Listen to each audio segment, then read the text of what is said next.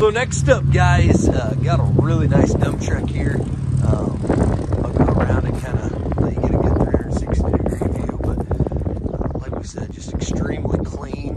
So this is a 2004 Mack CV713 granite dump truck, guys. Really good rubber, aluminum rims, has the Mack rear ends in it.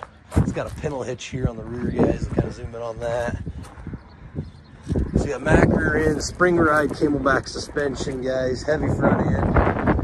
Just under 200,000 miles, right around 10,000 hours. Mack 13-speed manual. Mack E7 motor there. Interior, the AC's cold. Truck starts up and runs good. Just really clean too. There's not a speck of rust on it. There's full reverse. I'm here with Pat. He'll fire it up, give you a nice demo. Then when he does run the box up and down, I'll point out that cylinder is outside the box. Kind of an upgraded.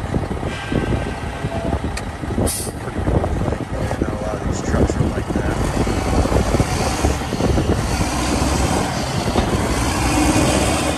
Spin around that pole there.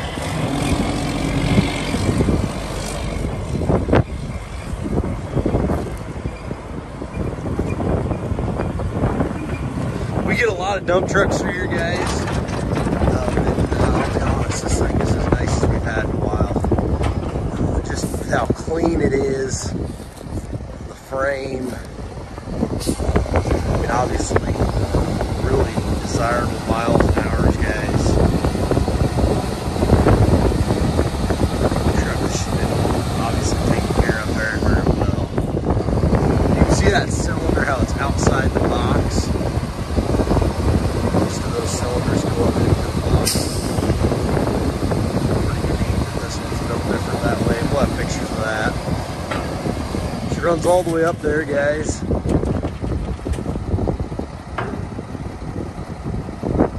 Nice big chrome bumper. You got aluminum rims, good rubber, heavy front end, supers.